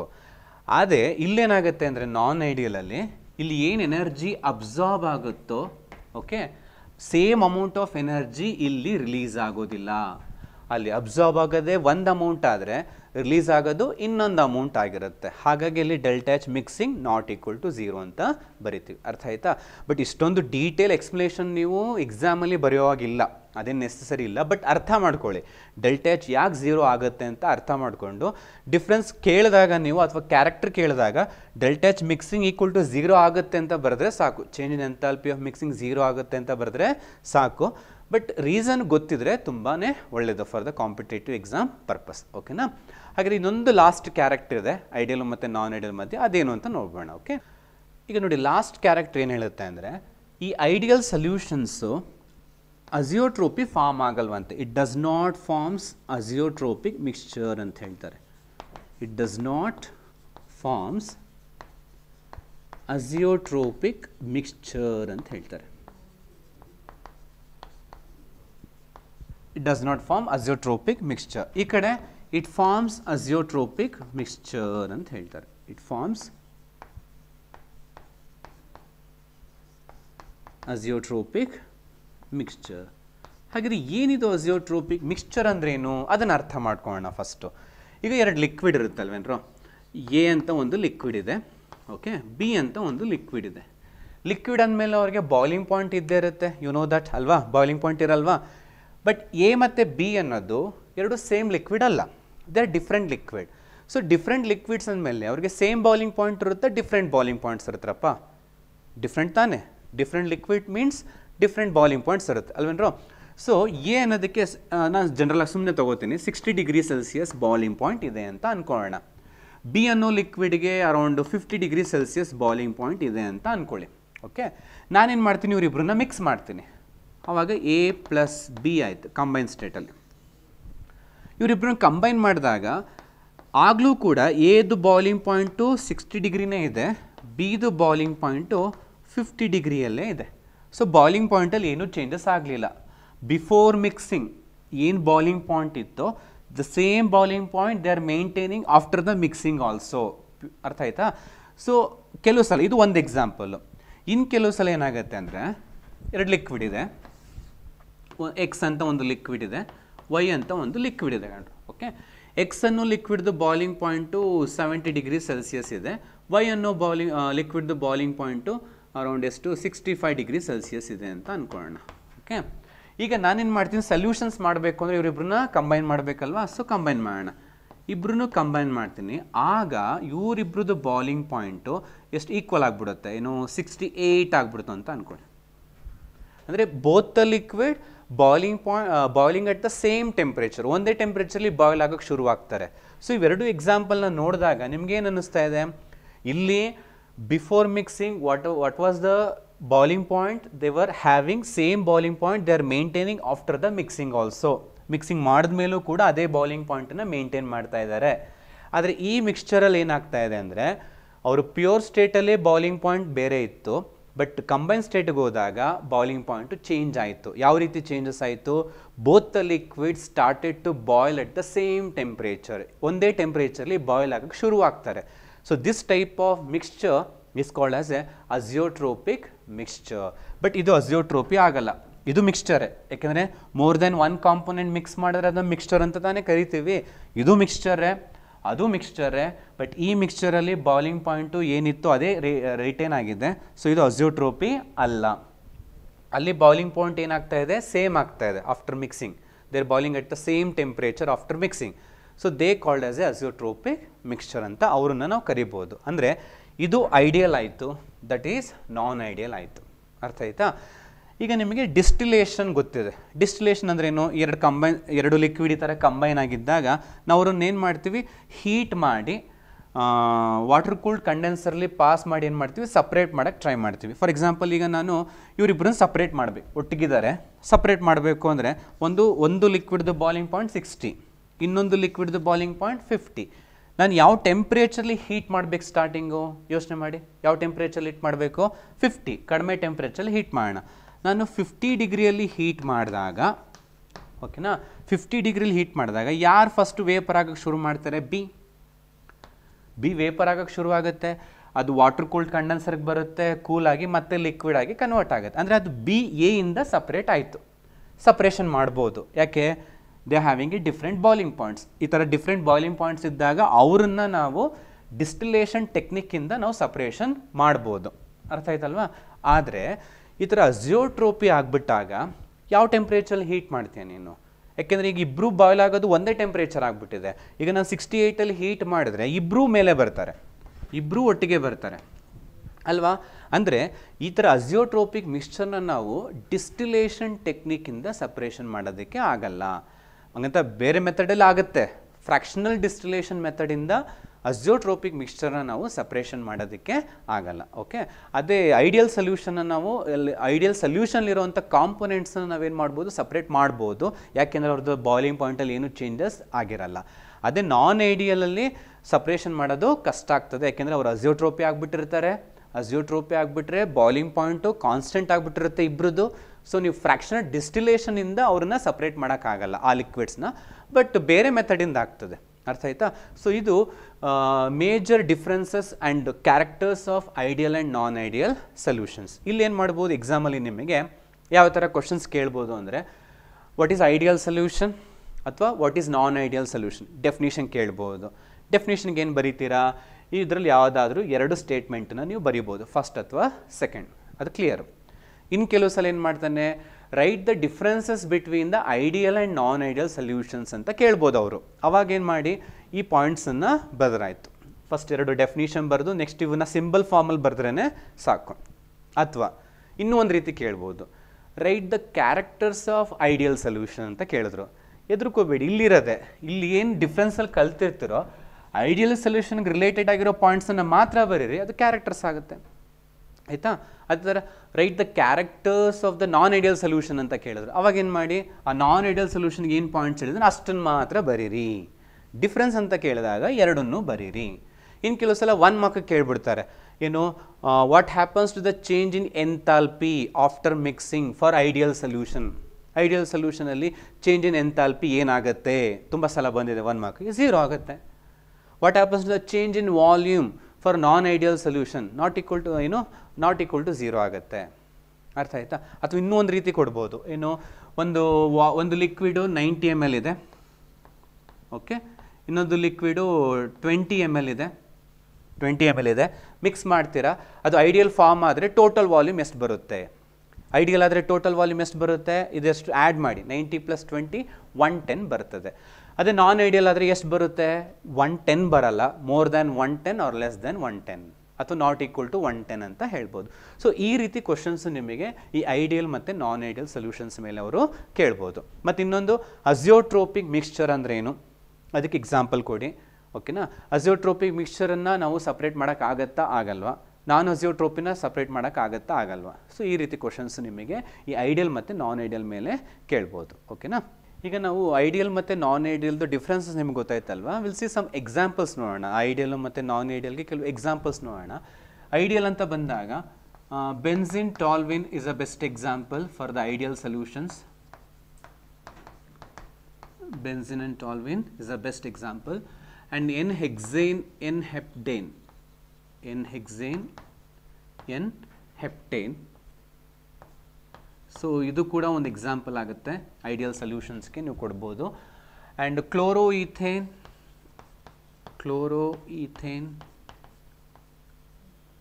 Plus ಬ್ರೋಮೋಇಥೇನ್, this also one of the example for the ideal ಸೊಲ್ಯೂಷನ್ಸ್ಗೆ ನೀವು ಕೊಟ್ಕೋಬೋದು. ಅರ್ಥ ಆಯ್ತಾ? ಇನ್ನು ನಾನ್ ಐಡಿಯಲ್ ಸೊಲ್ಯೂಷನ್ಸ್ ಕೇಳಿದಾಗ ಬೆಸ್ಟ್ ಎಕ್ಸಾಂಪಲ್ಲು ವಾಟರ್ ಅಲ್ವಾ? Water plus ethanol. Water plus ethanol is the best example for the non ideal solution. And ಅದ್ರ ಜೊತೆಗೆ ನೀವು ಬೇರೆ ಎಕ್ಸಾಂಪಲ್ಸು ಕೊಡ್ಬೋದು. ಅಸಿಟೋನ್ ಆ್ಯಂಡ್ ಕ್ಲೋರೋಫಾರ್ಮ್ನು ಕೂಡ ನೀವು ಎಕ್ಸಾಂಪಲ್ ಆಗಿ ಕೊಡ್ಬೋದು. ಕಾರ್ಬನ್ ಟೆಟ್ರಾಕ್ಲೋರೈಡು, ಎಕ್ಸೇನು, ಹೀಗೆ ತುಂಬ ಎಕ್ಸಾಂಪಲ್ಸನ್ನು ನಾವು ಅದಕ್ಕೆ ಫ್ರೇಮ್ ಮಾಡ್ಬೋದು. ಅರ್ಥ ಆಯ್ತಾ? ಬಟ್ ಈಗ ನಾನ್ ಐಡಿಯಲಲ್ಲಿ ನೋಡಿ, ಅಬ್ಸರ್ವ್ ಮಾಡಿದ್ರೆ ನೀವು ಕ್ಯಾರೆಕ್ಟರ್ಸ್ ನೋಡಬೇಕಾದ್ರೆ ಫಸ್ಟ್ ಏನು ಹೇಳಿದೆ ನಾನು, ಇಂಟ್ರ್ಯಾಕ್ಷನ್ ಈಕ್ವಲ್ ಇರಲ್ಲ. ಕಂಬೈನ್ ಸ್ಟೇಟಿಗೂ ಪ್ಯೂರ್ ಸ್ಟೇಟಿಗೂ ಇಂಟ್ರ್ಯಾಕ್ಷನ್ ಈಕ್ವಲ್ ಇರಲ್ಲ ಅಂತ ಹೇಳಿದೆ. ಇಂಟ್ರ್ಯಾಕ್ಷನ್ ಸೇಮ್ ಇರಲ್ಲ ಅಂದಮೇಲೆ ಏನಾಗಿರುತ್ತೆ, ಪ್ಯೂರ್ ಸ್ಟೇಟಿಗೆ ಕಂಪೇರ್ ಮಾಡಿದ್ರೆ ಇಂಟ್ರ್ಯಾಕ್ಷನ್ ಜಾಸ್ತಿ ಇರ್ಬೋದು ಅಥವಾ ಇಂಟ್ರ್ಯಾಕ್ಷನು ಕಡಿಮೆ ಇರ್ಬೋದು. ಹೌದಾ? ಹಾಗೆಯೇ ಪ್ರೆಷರ್ ಇಂಡಿವಿಜುವಲ್ ಸಮ್ ಪ್ರೆಷರ್ಗೆ ಈಕ್ವಲ್ ಇರಲ್ಲ ಅಂತ ಹೇಳಿದೆ. ಅಂದರೆ ಎರಡು ಲಿಕ್ವಿಡ್ದು ಪ್ರೆಷರ್ನ ಸಮ್ ಮಾಡಿದ್ರೆ ಅದು total pressure of the ಸೊಲ್ಯೂಷನ್ಗೆ equal ಇರಲ್ಲ ಅಂತ ಹೇಳಿದೆ. ಈಕ್ವಲ್ ಇರಲ್ಲ ಅಂದರೆ ಏನಾಗಿರ್ಬೋದು, more than that are less than that ಇರ್ಬೋದು. ಹಾಗೆ ವಾಲ್ಯೂಮು 90 + 10 ಮಿಕ್ಸ್ ಮಾಡಿದ್ರಿ 100 ಬರಲ್ಲ, ಹಾಗೆ ಎಷ್ಟು ಇರ್ಬೋದು, more than 100 R less than 100. ಈಗ ನೀವು ಅಬ್ಸರ್ವ್ ಮಾಡಿದ್ರೆ ನಾನ್ ಐಡಿಯಲಲ್ಲಿ 2 ಕ್ಯಾಟಗರಿ ಬರುತ್ತೆ. ಒಂದು ನಾವೇನು ರಾಲ್ಸ್ ಲಾ ಅಂತ ಎಕ್ಸ್ಪೆಕ್ಟ್ ಮಾಡ್ತಿದ್ವು ಇದು ವ್ಯಾಲ್ಯೂ ಆದರೆ, ನಾನ್ ಐಡಿಯಲಲ್ಲಿ ಏನಾಗುತ್ತೆ sometimes more than that are less than that ಬರುತ್ತೆ. ಸೊ ನಾವೇನು ಎಕ್ಸ್ಪೆಕ್ಟ್ ಮಾಡ್ತಾ ಇದ್ದೀವೋ ರಾಲ್ಸ್ ಲಾ ಇಂದ ಅದರಿಂದ ಏನೇನು ಜಾಸ್ತಿ ಬರುತ್ತೋ ಅಂಥ ಸೊಲ್ಯೂಷನ್ಸನ್ನು ನಾವು ನಾನ್ ideal solution with positive deviation ಅಂತ ಹೇಳ್ತೀವಿ. ಯಾಕೆಂದರೆ ಮೋರ್ ದ್ಯಾನ್ ಎಕ್ಸ್ಪೆಕ್ಟೆಡ್, ಓಕೆನಾ. ಹಾಗಾಗಿ ಅದನ್ನು ಪಾಸಿಟಿವ್ ಡಿವಿಯೇಷನ್ ಆಗ್ತಾ ಇದೆ. ನಾವೇನು ಎಕ್ಸ್ಪೆಕ್ಟ್ ಮಾಡಿದ್ದೀವೋ ಅದಕ್ಕಿಂತ ಜಾಸ್ತಿ ಬಂತು ಅಂದರೆ ಅದು ಡಿವಿಯೇಷನ್ನು, ಜಾಸ್ತಿ ಬರ್ತಿರೋದ್ರಿಂದ ಪಾಸಿಟಿವ್ ಡಿವಿಯೇಷನ್ನು. ನೀವೇನು ರಾಲ್ಸ್ ಲಾ ಎಕ್ಸ್ಪೆಕ್ಟ್ ಮಾಡ್ತಾ ಇದ್ದೀರೋ ಅದಕ್ಕಿಂತ ವ್ಯಾಲ್ಯೂ ಕಡಿಮೆ ಬರ್ತಾ ಇದೆ, ಅವಾಗ ಅದು ನಾನ್ ಐಡಿಯಲ್ಲು. ಬಟ್ ಕಡಿಮೆ ಬರ್ತಿರೋದ್ರಿಂದ ನೆಗೆಟಿವ್ ಡಿವಿಯೇಷನ್ ಫ್ರಮ್ ರಾಲ್ಸ್ ಲಾ ಅಂತ ಹೇಳಿ ಕರಿತೀವಿ. ಸೊ ಇದರಿಂದ ನಿಮಗೇನು ಗೊತ್ತಾಯಿತು, ನಾನ್ ideal solutions R further classified into 2 types, that is positive deviation from Raoult's law and negative deviation from Raoult's law. ಅರ್ಥ ಆಯ್ತಾ. ಸೊ ಆ ನಾನ್ ಐಡಿಯಲ್ ಸೊಲ್ಯೂಷನ್ ಇರುತ್ತೆ, ಈ 2 ಟೈಪನ್ನು ಡಿಸ್ಕಷನ್ ಮಾಡೋಣ ಈಗ. ಓಕೆ, ಈಗ ನೋಡಿ ನಾವು ನಾನ್ ಐಡಿಯಲ್ ಸೊಲ್ಯೂಷನ್ಸ್ ಟೈಪನ್ನು ನೋಡೋಣ. ಆಲ್ರೆಡಿ ನಿಮ್ಗೆ ಹೇಳಿದಾಗೆ 2 ಕ್ಯಾಟಗರಿ ಇದೆ. ಒಂದು ನಾನ್ ideal solution with positive deviation from ರಾಲ್ಸ್ law and another one negative deviation from ರಾಲ್ಸ್ ಲಾ. ಏನಕ್ಕೆ ಇದು ಪಾಸಿಟಿವ್ ಅಥವಾ ನೆಗೆಟಿವ್ ಡಿವಿಯೇಷನ್ ಆಗುತ್ತೆ ಅಂದರೆ, ನೋಡಿ ಈಗ ನಾನು ಇಂಟ್ರಾಕ್ಷನ್ ಸೇಮ್ ಇರಲ್ಲ ಅಂತ ಹೇಳಿದೆ. ಫಾರ್ ಎಕ್ಸಾಂಪಲ್ ನೋಡಿ, ಸಾಲ್ವೆಂಟ್ ಇಂಟರಾಕ್ಷನ್ ಇಷ್ಟಿದೆ ಅಂತ ಅಂದ್ಕೊಳ್ಳೋಣ, ಪ್ಯೂರ್ ಸ್ಟೇಟಲ್ಲಿ. ಸಲ್ಯೂಟ್ ಇಂಟ್ರಾಕ್ಷನ್ನು ಇಷ್ಟಿದೆ. ಓಕೆ, ಈಗ ನಾನು ಇವರಿಬ್ಬರನ್ನ ಕಂಬೈನ್ ಮಾಡ್ತೀನಿ ಟು ಫಾರ್ಮ್ ಎ ಸೊಲ್ಯೂಷನ್. ಇದು ನಾನ್ ಐಡಿಯಲ್ ಸೊಲ್ಯೂಷನ್ ಆಗುತ್ತೆ. ನಾನ್ ಐಡಿಯಲ್ ಸೊಲ್ಯೂಷನ್ ಅಂದಮೇಲೆ ನಮಗೆ ಇಂಟ್ರಾಕ್ಷನ್ ಏನಿರಬಾರ್ದು, ಸೇಮ್ ಇರಬಾರ್ದು. ಸೊ ಇಂಟ್ರಾಕ್ಷನ್ ಏನಾಗ್ತಿದೆ ನೋಡಿ, ಲೆಂತ್ ನೋಡಿ ಇಂಟ್ರಾಕ್ಷನ್ ಜಾಸ್ತಿ ಆಗ್ತಿದೆ ಅಂತ ಅಂದ್ಕೋಬೇಡಿ. So compared to this, here the molecules are moving away from each other ಅಂದಾಗಲ್ಲಿ ಇಂಟ್ರಾಕ್ಷನ್ಸು ಕಡಿಮೆ ಆಗ್ತಿದೆ, ಅಟ್ರಾಕ್ಷನ್ ಕಡಿಮೆ ಆಗ್ತಿದೆ ಇಲ್ಲಿ. ಓಕೆನಾ. ಹಾಗೆ ನೆಗೆಟಿವ್ ಡಿವಿಯೇಷನ್ ಏನಾಗುತ್ತೆ ಅಂದರೆ, ಸೊ ಇಂಟ್ರಾಕ್ಷನ್ ಈ ಥರ ಇತ್ತು, solvent to solvent, salute interaction ಇತ್ತು.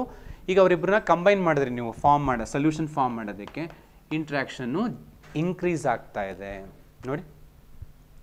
ಇದು ಇಂಟ್ರಾಕ್ಷನ್ ಕಡಿಮೆ ಆಗ್ತಿದೆ ಅಂತ ಅರ್ಥ. So this interaction is increasing ಅಂದರೆ ಅಟ್ರಾಕ್ಷನ್ ಈಸ್ ಮೋರ್ ಅಂತ ಹೇಳ್ಬಿಟ್ಟು ನೀವು ಅನ್ಕೋಬೋದು, ಯಾಕೆ ಸರ್ ಇಲ್ಲಿ ಅಟ್ರಾಕ್ಷನ್ ಕಡಿಮೆ ಇನ್ಕ್ರೀಸ್ ಆಯಿತು, ಇಲ್ಲಿ ಯಾಕೆ ಅಟ್ರಾಕ್ಷನ್ ಕಡಿಮೆ ಆಯಿತು ಮಿಕ್ಸ್ ಮಾಡಿದಾಗ, 2 ಸೊಲ್ಯೂಷನ್ನೇ ತಾನೇ, ಯಾಕೆ ಈ ಥರ ಚೇಂಜಸ್ ಆಗ್ತಾ ಇದೆ ಅಂತ ಕೇಳಿದ್ರೆ, ಫಾರ್ ಒಂದು ಎಕ್ಸಾಂಪಲ್ ತೊಗೋತೀನಿ ಅದಕ್ಕೆ. ಇಲ್ಲಿ ವಾಟ್ರ್ ತೊಗೊಳ್ಳೋಣ, ವಾಟ್ರ್ ಪ್ಲಸ್ ಎಥನಾಲ್ ತೊಗೊಳ್ಳೋಣ. ವಾಟ್ರಲ್ಲಿ ಏನಾಗಿರುತ್ತೆ ನಮಗೆ ಗೊತ್ತಿರುತ್ತೆ, water to water van ಡರ್ walls ಜೊತೆಗೆ ಹೈಡ್ರೋಜನ್ ಬಾಂಡ್ ಇದ್ದೇ ಇರುತ್ತಲ್ವ, ಸ್ಟ್ರಾಂಗ್ ಹೈಡ್ರೋಜನ್ ಬಾಂಡ್ ಇರುತ್ತೆ. ಹಾಗೆ ಇಫ್ ಯು ಟೇಕ್ ಆಲ್ಕೋಹಾಲ್, ಒಂದು ಎಥನಾಲ್ ತೊಗೊಳ್ಳಿ, ಎಥನಾಲ್ನೇ ತೊಗೊಂಡ್ರೆ ನಾವು ಆ ಎಥನಾಲಲ್ಲೂ ಕೂಡ ಏನಾಗುತ್ತೆ ನಮಗೆ ಹೈಡ್ರೋಜನ್ ಬಾಂಡ್ ಇದ್ದೇ ಇರುತ್ತೆ along with van ಡರ್ walls. So strong bond ಇದೆ. ಬಟ್ ಇವರಿಬ್ಬರನ್ನ ಮಿಕ್ಸ್ ಮಾಡಿದಾಗ ಏನಾಗುತ್ತೆ ಅಂದರೆ, ಈ ಆಲ್ಕೋಹಾಲ್ ಮಾಲಿಕ್ಯೂಲ್ಸ್ಗಳು ವಾಟ್ರ್ ಮಾಲಿಕ್ಯೂಲ್ಸ್ ಮಧ್ಯೆ ಬರ್ತದೆ.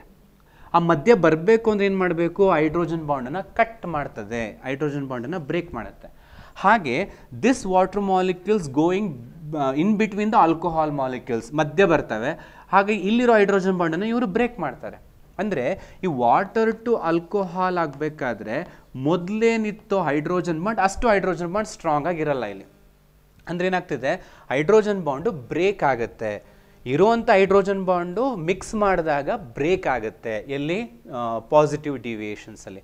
ಆ ಹೈಡ್ರೋಜನ್ ಬಾಂಡು ಬ್ರೇಕ್ ಆಗೋದ್ರಿಂದ ಏನಾಗುತ್ತೆ, ಅಟ್ರಾಕ್ಷನ್ನು ಕಡಿಮೆ ಆಗುತ್ತೆ. ಮಾಲಿಕ್ಯೂಲ್ ಟು ಮಾಲಿಕ್ಯೂಲ್ ಅಟ್ರಾಕ್ಷನ್ ಕಡಿಮೆ ಆಯಿತು, because hydrogen bond is breaking.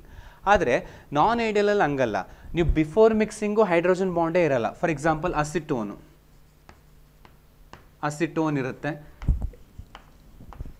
Okay, acetone plus ಏನು ತೊಗೊಳ್ಳೋಣ, ಅಸಿಟೋನ್ ತೊಗೊಳ್ಳಿ, ಇನ್ನೊಂದು ಕ್ಲೋರೋಫಾರ್ಮ್ ತೊಗೊಳ್ಳಿ. ಸೊ ಇದ್ರೂ ಕೂಡ ಏನಾಗಿರುತ್ತೆ ನಿಮಗೆ ಹೈಡ್ರೋಜನ್ ಬಾಂಡ್ ತುಂಬ ವೀಕ್ ಇರುತ್ತೆ. ಅರ್ಥ ಆಯ್ತಾ. ವ್ಯಾನ್ ಡರ್ ವಾಲ್ಸ್ ಅಂತೂ ಕಾಮನ್ ಆಗಿ ಇದ್ದೇ ಇರುತ್ತೆ, ಬಟ್ ಹೈಡ್ರೋಜನ್ ಬಾಂಡು ಇರಲ್ಲ. ಇದ್ರೂ ಕೂಡ ಫಾರ್ಮ್ ಆದರೂ ಕೂಡ ತುಂಬಾ ವೀಕ್ ಹೈಡ್ರೋಜನ್ ಬಾಂಡ್ ಇರುತ್ತೆ. ಈಗ ನೀವು ಇದನ್ನು ಮಿಕ್ಸ್ ಮಾಡಿದಾಗ ಏನಾಗುತ್ತೆ ಅಂದರೆ, ಅಸಿಟೋನ್ ಮತ್ತು ಕ್ಲೋರೋಫಾರ್ಮ್ ಮಧ್ಯ ಒಂದು ಸ್ಟ್ರಾಂಗ್ ಹೈಡ್ರೋಜನ್ ಬಾಂಡ್ ಫಾರ್ಮ್ ಆಗುತ್ತೆ. There is a major difference between the positive and negative deviation. Positive deviation ಸೊಲ್ಯೂಷನ್ಸಲ್ಲಿ ಏನಾಗುತ್ತೆ, ನೀವು ಮಿಕ್ಸ್ ಮಾಡೋಕ್ಕಿಂತ ಮುಂಚೆ ಆ ಪ್ಯೂರ್ ಸ್ಟೇಟಲ್ಲಿ ಲಿಕ್ವಿಡ್ಸಲ್ಲಿ ಸ್ಟ್ರಾಂಗ್ ಹೈಡ್ರೋಜನ್ ಬಾಂಡ್ ಇರುತ್ತೆ. ಮಿಕ್ಸ್ ಮಾಡಿದ ಮೇಲೆ ಆ ಹೈಡ್ರೋಜನ್ ಬಾಂಡು ಬ್ರೇಕ್ ಆಗ್ತಾ ಬರುತ್ತೆ. ಸೊ ಅಟ್ರಾಕ್ಷನ್ನು ಕಡಿಮೆ ಆಗ್ತಾ ಬರುತ್ತೆ. ಬಟ್ ನಾನ್ ಐಡಿಯಲ್ ವಿತ್ ನೆಗೆಟಿವಲ್ಲಿ ಹಾಗಲ್ಲ. ಮಿಕ್ಸ್ ಮಾಡೋಕ್ಕಿಂತ ಮುಂಚೆ ನಿಮಗೆ ಅಲ್ಲಿ ಹೈಡ್ರೋಜನ್ ಬಾಂಡ್ ಇರಲ್ಲ, ಇದ್ರೂ ತುಂಬ ವೀಕ್ ಆಗಿರುತ್ತೆ. ಬಟ್ ಮಿಕ್ಸ್ ಮಾಡಿದ ಮೇಲೆ ಅಲ್ಲಿ ಹೈಡ್ರೋಜನ್ ಬಾಂಡ್ ಏನಾಗುತ್ತೆ, ಸ್ಟ್ರಾಂಗ್ ಹೈಡ್ರೋಜನ್ ಬಾಂಡು ಫಾರ್ಮ್ ಆಗುತ್ತೆ ಆಫ್ಟರ್ ಮಿಕ್ಸಿಂಗ್. ಸೊ ಈಗ ಅರ್ಥ ಮಾಡ್ಕೊಳ್ಳಿ, ಇಲ್ಲಿ ಬಾಂಡ್ ಏನಾಗ್ತಾ ಇದೆ, ವೀಕ್ ಆಗ್ತಾ ಇದೆ. ಅದು ಬರೆಯೋಣ ಇಲ್ಲಿ ಏನಂತ, ಹೈಡ್ರೋಜನ್ ಬಾಂಡ್ ಬ್ರೇಕ್ ಆಗುತ್ತೆ. ಅದು ನೆನ್ಪಿಟ್ಕೊಳ್ಳಿ, ಹೈಡ್ರೋಜನ್ ಬಾಂಡ್ ಬ್ರೇಕ್ ಆಗುತ್ತೆ. Okay, but ಇಲ್ಲೇನಾಗುತ್ತೆ, in case of negative deviations hydrogen bond form ಆಗುತ್ತೆ after mixing, hydrogen bond form ಆಗುತ್ತೆ. ಇದು ತುಂಬ ಇಂಪಾರ್ಟೆಂಟ್. ಇದು ನಿಮ್ಗೆ ಅರ್ಥ ಆದರೆ ನೆಕ್ಸ್ಟ್ ಉಳಿದಿದ್ದ ಪಾಯಿಂಟ್ಸ್ಗಳು ಈಸಿಯಾಗಿ ಗೊತ್ತಾಗ್ತಾ ಹೋಗುತ್ತೆ ನಿಮಗೆ. ಈಗ ನೋಡಿ, ಇಲ್ಲಿ ಪ್ಯೂರ್ ಸ್ಟೇಟಲ್ಲಿ ಹೈಡ್ರೋಜನ್ ಬಾಂಡ್ ಸ್ಟ್ರಾಂಗ್ ಆಗಿತ್ತು, ಬಟ್ ಮಿಕ್ಸ್ ಮಾಡಿದಾಗ ಇಲ್ಲಿ ವೀಕ್ ಆಗ್ತಾ ಇದೆ. ನೀವೇ ಯೋಚನೆ ಮಾಡಿ, ಇಲ್ಲಿ ಬಾಂಡು ವೀಕ್ ಆಯಿತು ಅಂತ ಅರ್ಥ ಅಲ್ವಾ. ಬಾಂಡ್ ವೀಕ್ ಆದರೆ ಅದನ್ನು ಕಟ್ ಮಾಡೋದು ತುಂಬ ಈಸಿ ತಾನೆ. ಸೊ ಇಲ್ಲಿ ಬಾಂಡ್ ವೀಕ್ ಇರೋದ್ರಿಂದ ಈ ಲಿಕ್ವಿಡ್ಗಳು ಏನಾಗ್ತವೆ, ಈಸಿಯಾಗಿ ವೇಪರ್ ಸ್ಟೇಟಿಗೆ ಬರ್ತದೆ. ಬಾಂಡ್ ವೀಕ್ ಅಲ್ವಾ, ಕಟ್ ಮಾಡೋದು ಈಸಿ. ಸ್ವಲ್ಪ ಟೆಂಪ್ರೇಚರ್ ಸಿಕ್ಕಿದ್ರು, ಸ್ವಲ್ಪ ಹೀಟ್ ಸಿಕ್ಕಿದ್ರು ಅವ್ರು ಈಸಿಯಾಗಿ ವೇಪರ್ ಸ್ಟೇಟಿಗೆ ಬಂದ್ಬಿಡ್ತಾರೆ. So more molecules coming in to the vapour state, so more pressure create ಆಗುತ್ತೆ ಅಲ್ವಾ. ಜಾಸ್ತಿ ಜನ ಬಂದಷ್ಟು ಪ್ರೆಷರ್ ಕ್ರಿಯೇಟ್ ಆಗುತ್ತೆ ಅಲ್ಲಿ ವೇಪರ್ ಸ್ಟೇಟಲ್ಲಿ. ಹಾಗಾಗಿ the pressure expected from ರಾಲ್ಸ್ law is greater than that. ಅದಕ್ಕಿಂತನೂ ಜಾಸ್ತಿ ಇರುತ್ತೆ. ನೀವು ರಾಲ್ಸ್ ಲಾದಲ್ಲಿ ಏನು ಎಕ್ಸ್ಪೆಕ್ಟ್ ಮಾಡ್ತಿದ್ರೋ ಅದಕ್ಕಿಂತನೂ ಪ್ರೆಷರ್ ಇಲ್ಲಿ ಜಾಸ್ತಿ ಇರುತ್ತೆ. ಯಾಕೆಂದರೆ ಅಲ್ಲಿ ಬಾಂಡ್ ವೀಕ್ ಇದೆ. ಸೊ ಈಸಿಯಾಗಿ ಬ್ರೇಕ್ ಆಗುತ್ತೆ, ಈಸಿಯಾಗಿ ಮಾಲಿಕ್ಯೂಲ್ಸ್ಗಳು ವೇಪರ್ ಸ್ಟೇಟಿಗೆ ಬರ್ತವೆ ಆ್ಯಂಡ್ ಕ್ರಿಯೇಟ್ಸ್ ಮೋರ್ ಪ್ರೆಷರ್. ಸರಿನಾ? ಅದಕ್ಕೆ ರಾಲ್ಸ್ ಲಾದಲ್ಲಿ ಏನು ಎಕ್ಸ್ಪೆಕ್ಟ್ ಮಾಡ್ತಿದ್ವೋ ಅದಕ್ಕಿಂತ ಜಾಸ್ತಿ ಪ್ರೆಷರ್ ಬರುತ್ತೆ, ಗ್ರೇಟರ್ ದ್ಯಾನ್ ಅಂತ ಬರುತ್ತೆ. ಆದರೆ ಇಲ್ಲಿ ಮುಂಚೆ ಏನಾಗಿತ್ತು, ಬಾಂಡು ವೀಕ್ ಇತ್ತು, ಮಿಕ್ಸ್ ಮಾಡಿದ್ರಿ. ಮಿಕ್ಸ್ ಮಾಡಿದ್ಮೇಲೆ ಬಾಂಡ್ ಏನಾಗ್ತಾ ಇದೆ, ಸ್ಟ್ರಾಂಗ್ ಆಗ್ತಾ ಇದೆ.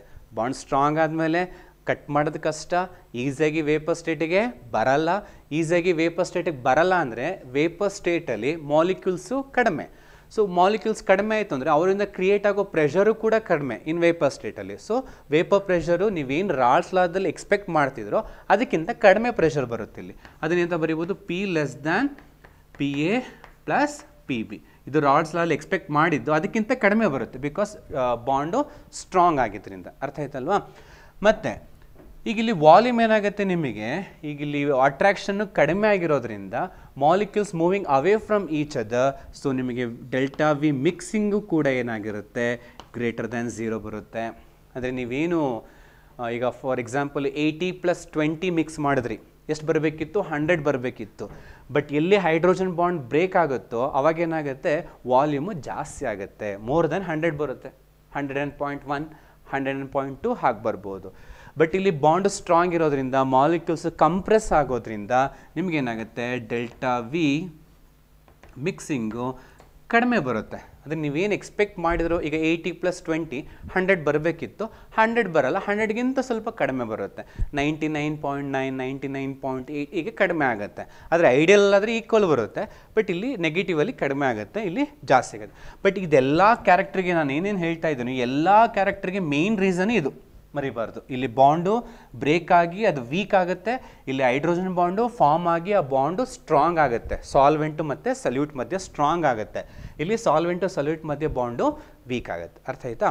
ಆಮೇಲೆ ಈಗ ಇಲ್ಲೇ ನೋಡಿ, ಹೈಡ್ರೋಜನ್ ಬಾಂಡ್ ಏನಾಗ್ತಿದೆ, ಬ್ರೇಕ್ ಆಗ್ತಿದೆ, ಅಲ್ಲಿ ಹೈಡ್ರೋಜನ್ ಬಾಂಡು ಫಾರ್ಮ್ ಆಗ್ತಿದೆ. ಈಗ ಸ್ವಲ್ಪ ಹೊತ್ತು ಮುಂಚೆ ಹೇಳಿದೆ ನಾನು ನಿಮಗೆ, ಬಾಂಡ್ ಬ್ರೇಕ್ ಆಗಬೇಕು ಅಂದರೆ ಎನರ್ಜಿ ಅಬ್ಸಾರ್ಬ್ ಆಗುತ್ತೆ, ಬಾಂಡ್ ಫಾರ್ಮ್ ಆದಾಗ ಎನರ್ಜಿ ರಿಲೀಸ್ ಆಗುತ್ತೆ. ಕರೆಕ್ಟಾ? ಈಗ ಇಲ್ಲಿ ಬಾಂಡ್ ಏನಾಗ್ತಾ ಇದೆ, ಬ್ರೇಕ್ ಆಗ್ತಿದೆ. ಬಾಂಡ್ ಬ್ರೇಕ್ ಆಗಬೇಕು ಅಂದರೆ ಎನರ್ಜಿ ಅಬ್ಸಾರ್ಬ್ ಆಗಬೇಕು. ಎನರ್ಜಿ ಅಬ್ಸಾರ್ಬ್ ಆದರೆ ನಾವು ಅದನ್ನು ಎಂಡೋಥರ್ಮಿಕ್ ಅಂತ ಕರಿತೀವಿ. ಹೌದಾ? ಎಂಡೋಥರ್ಮಿಕ್ ಅಂದರೆ ಏನಪ್ಪ, delta H mixing should be positive, ಇದು ಎಂಡೋಥರ್ಮಿಕ್. ಅಥವಾ ನಾವೇನಂತ ಬರೀಬೋದು ಇದನ್ನು, R we can write it as A delta H mixing greater than 0 ಅಂತನಾದರೂ ಬರೀಬೋದು ಅಲ್ವಾ? ಅರ್ಥ ಆಯ್ತಾ? ಈಗ ಇಲ್ಲಿ ನೋಡಿ, ಹೈಡ್ರೋಜನ್ ಬಾಂಡ್ ಫಾರ್ಮ್ ಆಗ್ತಾ ಇದೆ. ಒಂದು ಬಾಂಡ್ ಫಾರ್ಮ್ ಆದಾಗ ಎನರ್ಜಿ ರಿಲೀಸ್ ಆಗುತ್ತೆ. ಎನರ್ಜಿ ರಿಲೀಸ್ ಆಗೋ ಪ್ರೋಸೆಸ್ನ ನಾವು ಎಕ್ಸೋಥರ್ಮಿಕ್ ಅಂತ ಕರಿತೀವಿ. ಆ್ಯಂಡ್ ಎಕ್ಸೋಥರ್ಮಿಕ್ನ ನಾವು ಹೇಗೆ ರೆಪ್ರೆಸೆಂಟ್ ಮಾಡ್ತೀವಿ, delta H mixing is equal to negative ಅಂತ ಹೇಳ್ತೀವಿ. ಅಥವಾ ನೆಗೆಟಿವ್ ಅನ್ನೋದನ್ನು ನಾವು ಹೇಗೆ ಬರೀಬೋದು, delta H mixing is less than 0 ಅಂತನಾದರೂ ಬರೀಬೋದು. ಅರ್ಥ ಆಯ್ತಾ? ನೋಡಿ, ಹಾಗಾಗಿ ನಾವೇನು ರಾಲ್ಸ್ ಲಾಯಿಂದ ಎಕ್ಸ್ಪೆಕ್ಟ್ ಮಾಡ್ತಿದ್ವೋ ಎಲ್ಲ ವ್ಯಾಲ್ಯೂಸು ಅದಕ್ಕಿಂತ ಜಾಸ್ತಿ ಬರ್ತಾ ಇದೆ, ಇಲ್ಲಿ ಎಕ್ಸ್ಪೆಕ್ಟ್ ಮಾಡೋದಕ್ಕಿಂತ ಕಡಿಮೆ ಬರ್ತಿದೆ. ಆದರೆ ಒಂದು ವ್ಯಾಲ್ಯೂ ಇದೆ, ಅದು ಮಾತ್ರ ಪಾಸಿಟಿವಲ್ಲಿ ಕಡಿಮೆ ಬರುತ್ತೆ, ನೆಗೆಟಿವಲ್ಲಿ ಜಾಸ್ತಿ ಬರುತ್ತೆ. ಏನದು ಬಾಯ್ಲಿಂಗ್ ಪಾಯಿಂಟ್.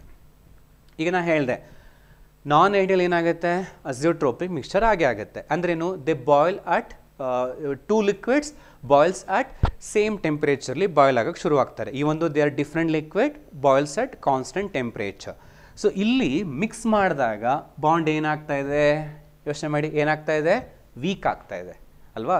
ವೀಕ್ ಆದರೆ ಅದನ್ನು ಕಟ್ ಮಾಡೋಕ್ಕೆ ಎನರ್ಜಿ ಕಡಿಮೆ ಸಾಕು. ಅಂದರೆ ಬಾಯ್ಲಿಂಗ್ ಪಾಯಿಂಟ್ ಏನಾಗುತ್ತೆ, ಡಿಕ್ರೀಸ್ ಆಗುತ್ತೆ. ಅದಕ್ಕೆ ನಾವು ಇದನ್ನು ಮಿನಿಮಮ್ ಬಾಯ್ಲಿಂಗ್ ಅಸಿಯೋಟ್ರೋಪಿಕ್ ಮಿಕ್ಸ್ಚರ್ ಅಂತ ಕರಿತೀವಿ. ಮಿನಿಮಮ್ ಬಾಯ್ಲಿಂಗ್ ಅಸಿಯೋಟ್ರೋಪಿಕ್ ಮಿಕ್ಸ್ಚರ್ ಅಂದರೆ ಕಡಿಮೆ ಟೆಂಪ್ರೇಚರಲ್ಲೇ ಬಾಯ್ಲ್ ಆಗ್ತಾರೆ ಅವರು. ಓಕೆನಾ, ಯಾಕೆಂದರೆ ಬಾಂಡ್ ವೀಕ್ ಆಗ್ತಾ ಇದೆ. ಬಟ್ ಇಲ್ಲಿ ಬಾಂಡ್ ಏನಾಗ್ತಾ ಇದೆ, ಸ್ಟ್ರಾಂಗ್ ಆಗ್ತಾ ಇದೆ. ಹಾಗಾಗಿ they are boiling at maximum temperature. ಅದಕ್ಕೆ ಇದನ್ನು ಮ್ಯಾಕ್ಸಿಮಮ್ ಬಾಯ್ಲಿಂಗ್ ಅಸಿಯೋಟ್ರೋಪಿಕ್ ಮಿಕ್ಸ್ಚರ್ ಅಂತ ಹೇಳಿ ಕರಿತೀವಿ. Maximum boiling ಅಸಿಯೋಟ್ರೋಪಿಕ್ mixture, minimum boiling and maximum boiling. ನೋಡಿ, ಇದೆಲ್ಲ ಪಾಸಿಟಿವೇ ಬಂತು, ಎಕ್ಸ್ಪೆಕ್ಟೆಡ್ಗಿಂತ ಜಾಸ್ತಿ ಬಂತು. ಬಟ್ ಇದೊಂದು ಮಾತ್ರ ಕಡಿಮೆ ಬರುತ್ತೆ. ಇವೆಲ್ಲ ಕಡಿಮೆ ಇತ್ತು, ಬಟ್ ಇದೊಂದು ಮಾತ್ರ ಮ್ಯಾಕ್ಸಿಮಮ್ ಇರುತ್ತೆ. ಅರ್ಥ ಆಯ್ತಾ? ಇದು difference between the non ideal solution with positive deviation and negative deviation from ರಾಲ್ಸ್ ಲಾ. ಅದಕ್ಕೆ ರೀಸನನ್ನು ಕೊಟ್ಟಿದ್ದೀನಿ. ಎಷ್ಟೋ ಸಲ ಈ ಥರ ಕ್ವಶನ್ಸ್ ಇರುತ್ತೆ. ಇದರಲ್ಲಿ ಡಿಫ್ರೆನ್ಸ್ ಕೇಳ್ಬೋದು, ಅಥವಾ ಪಾಸಿಟಿವ್ದು ಕ್ಯಾರೆಕ್ಟರ್ಸ್ ಕೇಳ್ಬೋದು, ಅಥವಾ ನೆಗೆಟಿವ್ದು ಕ್ಯಾರೆಕ್ಟರ್ಸ್ ಕೇಳ್ಬೋದು. ಡ್ರಿಫ್ರೆನ್ಸ್ ಅಂತ ಕೇಳಿದಾಗ ಎರಡನ್ನೂ ಬರೀತೀರಾ. ಅದ್ರ ಬದಲು ತುಂಬ ಟ್ರಿಕ್ಕಿಯಾಗಿ 1 ಮಾರ್ಕ್ ಕೇಳಬೇಕು ಅಂದರೆ 2 ಲಿಕ್ವಿಡ್ಸ್ ಇರುತ್ತೆ, ಅದನ್ನು ಮಿಕ್ಸ್ ಮಾಡ್ತೀರಾ. During the mixing if there is A formation of the hydrogen bond, mix ಮಾಡಿದಾಗ ಹೈಡ್ರೋಜನ್ ಬಾಂಡು ಫಾರ್ಮ್ ಆಗ್ತಿದೆ, ಹಾಗಿದ್ರೆ ಅದು ಯಾವ type of solution? Okay, 2 liquids after mixing there is a formation of the hydrogen bond between solvent and solute. What type of the solution is? ಯಾವ type of ಆಗುತ್ತೆ, ಅದು negative ಆಗುತ್ತೆ. ಯಾಕೆಂದರೆ hydrogen bond form ಆಗೋದು negative ಡಿವಿಯೇಷನ್ಸಲ್ಲಿ. ಹಾಗೆ hydrogen bond break ಆಗ್ತಿದ್ರೆ ಅದು ಯಾವ ಟೈಪ್ ಆಫ್ ಸೊಲ್ಯೂಷನ್ಸ್ ಅಂತ ಕೇಳಿದ್ರೆ ಪಾಸಿಟಿವ್ ಡಿವಿಯೇಷನ್ ಸೊಲ್ಯೂಷನ್ ಆಗುತ್ತೆ. ಅರ್ಥ ಆಯ್ತಲ್ವಾ? ಸೊ ಹಾಗಿದ್ರೆ ಇದನ್ನು ನಾವು ಗ್ರಾಫಿಕಲಿ ಪ್ರೂವ್ ಮಾಡೋಣ. ಈಗ ಐಡಿಯಲ್ ಸೊಲ್ಯೂಷನ್ ಅಂದರೆ ಹೇಗೆ ಗ್ರಾಫಿಕಲಿ ನಾವು ಅದನ್ನು ರೆಪ್ರೆಸೆಂಟ್ ಮಾಡ್ಬೋದು, ಪಾಸಿಟಿವ್ ಡಿವಿಯೇಷನ್ನ ಹೇಗೆ ಗ್ರಾಫಿಕಲಿ ರೆಪ್ರೆಸೆಂಟ್ ಮಾಡೋದು, ಹಾಗೆ ನೆಗೆಟಿವ್ ಡಿವಿಯೇಷನ್ನ ಹೇಗೆ ಗ್ರಾಫಿಕಲಿ ರೆಪ್ರೆಸೆಂಟ್ ಮಾಡೋದು ಅನ್ನೋದನ್ನ ನೋಡ್ಕೊಳ್ಳಿ. ಓಕೆ, ಈಗ ಗ್ರಾಫನ್ನು ನೋಡೋಣ. ಈಗ ಫಸ್ಟು ಐಡಿಯಲ್ ಸೊಲ್ಯೂಷನ್ದು ಗ್ರಾಫ್ ನೋಡ್ಕೊಳ್ಳಿ, ಗ್ರಾಫಿಕಲಿ ಹೇಗೆ ರೆಪ್ರೆಸೆಂಟ್ ಮಾಡ್ಬೋದು ಅಂತ. ನಿಮಗೆ ಆಲ್ರೆಡಿ ಒಂದು ಲಾ ಹೇಳ್ಕೊಟ್ಟೆ, ರಾಲ್ಸ್ ಲಾ. ರಾಲ್ಸ್ ಲಾ ಏನು ಹೇಳುತ್ತೆ, vapour pressure of any liquid is directly proportional to it's mole fraction ಅಲ್ವಾ. ಇದು ಮರಿಬಾರ್ದು ಈ ಸ್ಟೇಟ್ಮೆಂಟನ್ನು. ಈ ಸ್ಟೇಟ್ಮೆಂಟ್ ಗೊತ್ತಿದ್ರೆ ಗ್ರಾಫನ್ನು ಪ್ಲಾಟ್ ಮಾಡೋದು ತುಂಬಾ ಈಸಿ ಆಗುತ್ತೆ. ಸೊ ಈಗ ಏನು ಮಾಡ್ತೀನಿ ನಾನು, X ಆ್ಯಕ್ಸಿಸಲ್ಲಿ I will take the mole fraction of solvent ತೊಗೋತೀನಿ. A ಅಂದರೆ ಸಾಲ್ವೆಂಟು. ಸೊ ಸಾಲ್ವೆಂಟನ್ನು ನಾನು 0 to 1 ತೊಗೋತೀನಿ. Okay, 0 to 1. ಹಾಗೆಯೇ ಸಲ್ಯೂಟನ್ನು ಅಲ್ಲೇ ಪ್ಲಾಟ್ ಮಾಡೋಣ. Salute ಬರಿಬೇಕಾದ್ರೆ 1 to 0 ತೊಗೋತೀನಿ. ಇದು ತುಂಬಾ ಇಂಪಾರ್ಟೆಂಟು, ಕರೆಕ್ಟಾಗಿ ನೋಡ್ಕೊಳ್ಳಿ. ಸೊ ಇಲ್ಲೇನು ಮಾಡೋಣ, ವೇಪರ್ ಪ್ರೆಷರನ್ನು ತೊಗೊಳ್ಳೋಣ. ಯಾವುದರಲ್ಲಿ, ವೈ ಆ್ಯಕ್ಸಿಸಲ್ಲಿ ವೇಪರ್ ಪ್ರೆಷರನ್ನು ತೊಗೊಳ್ಳೋಣ. ಇದು ಎಕ್ಸ್ ಆ್ಯಕ್ಸಿಸ್. ಓಕೆ, ಈಗ ಫಸ್ಟ್ ಒನ್ ನೋಡಿ, ಇನ್ನು ಹೇಳಿದ್ದೀನಿ pressure is directly proportional to mole fraction ಅಂತ. ಅಂದ್ರೇನು, ಮೋಲ್ ಫ್ರ್ಯಾಕ್ಷನ್ ಇನ್ಕ್ರೀಸ್ ಆದಾಗೆಲ್ಲ ಪ್ರೆಷರು ಇನ್ಕ್ರೀಸ್ ಆಗುತ್ತೆ, ಮೋಲ್ ಫ್ರ್ಯಾಕ್ಷನ್ ಡಿಕ್ರೀಸ್ ಆದರೆ ಪ್ರೆಷರು ಕೂಡ ಡಿಕ್ರೀಸ್ ಆಗುತ್ತೆ. ಇದು ಗೊತ್ತಿದೆ ಡೈರೆಕ್ಟ್ಲಿ ಪ್ರಪೋರ್ಷನಲ್ ಅಂದ್ರೆ ಏನು ಅಂತ. ಈಗ ಬಿನ ನೀವು ಅಬ್ಸರ್ವ್ ಮಾಡಬೇಡಿ, ಎ ಮಾತ್ರ ಅಬ್ಸರ್ವ್ ಮಾಡ್ರಪ್ಪ. ಏನಲ್ಲಿ ಏನಿದೆ ನೋಡಿ, ಎಕ್ಸ್ ಎ ಫಸ್ಟ್ ಏನಿದೆ 0 ಇದೆ, ನೆಕ್ಸ್ಟು 1 ಇದೆ. ಅಂದರೆ ಮೋಲ್ ಫ್ರ್ಯಾಕ್ಷನ್ ಏನಾಗ್ತಿದೆ, ಇನ್ಕ್ರೀಸ್ ಆಗ್ತಿದೆ ಅಲ್ವಾ. ಮೋಲ್ ಫ್ರ್ಯಾಕ್ಷನ್ ಇನ್ಕ್ರೀಸ್ ಆಗ್ತಿದೆ. ಮೋಲ್ ಫ್ರ್ಯಾಕ್ಷನ್ ಇನ್ಕ್ರೀಸ್ ಆಗ್ತಿದ್ರೆ ವೇಪರ್ ಪ್ರೆಷರು ಕೂಡ ಏನಾಗಬೇಕು, ಇನ್ಕ್ರೀಸ್ ಆಗಬೇಕು. ಸೊ ಗ್ರಾಫಿಕ್ ಬರುತ್ತೆ, ಇನ್ಕ್ರೀಸ್ ಆಯಿತು. ಓಕೆನಾ, ಇದು ಯಾವ್ದು, ಇದು ಪಿ ಎ ಅಂತ ಬರ್ಕೋತೀನಿ, ಲಿಕ್ವಿಡ್ ಎದು ಸಾಲ್ವೆಂಟು.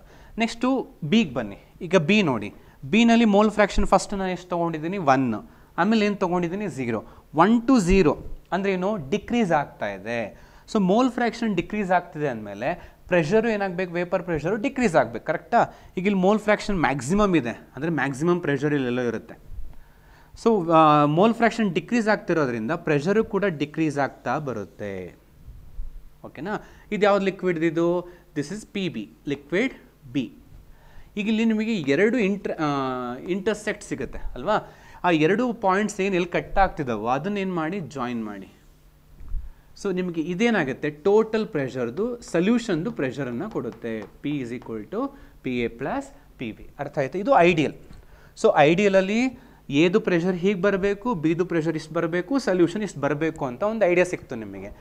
ಈಗ ಇದೇ ನೀವು ಪಾಸಿಟಿವ್ ಡಿವಿಯೇಷನ್ಗೆ ಬಂದರೆ ಏನಾಗುತ್ತೆ, ಈಗ ತಾನೇ ನೋಡಿದ್ದೀರಾ, ಪಾಸಿಟಿವ್ ಡಿವಿಯೇಷನಲ್ಲಿ ಪ್ರೆಷರ್ ಏನಾಗಿರುತ್ತೆ, ನೀವು ಎಕ್ಸ್ಪೆಕ್ಟ್ ಮಾಡಿದ್ದಕ್ಕಿಂತನೂ, ಅಂದರೆ ನಾವು ಎಕ್ಸ್ಪೆಕ್ಟ್ ಮಾಡಿದ್ದು ಅನ್ನೋ ಅರ್ಥ ರಾಲ್ಸ್ ಲಾದಲ್ಲಿ ಏನು ಎಕ್ಸ್ಪೆಕ್ಟ್ ಮಾಡಿದ್ದೀವೋ ಅದಕ್ಕಿಂತನೂ ಜಾಸ್ತಿ ಬರುತ್ತೆ ಅಂತ ಹೇಳಿದ್ದೀನಿ ಪ್ರೆಷರ್ ಅಲ್ವಾ.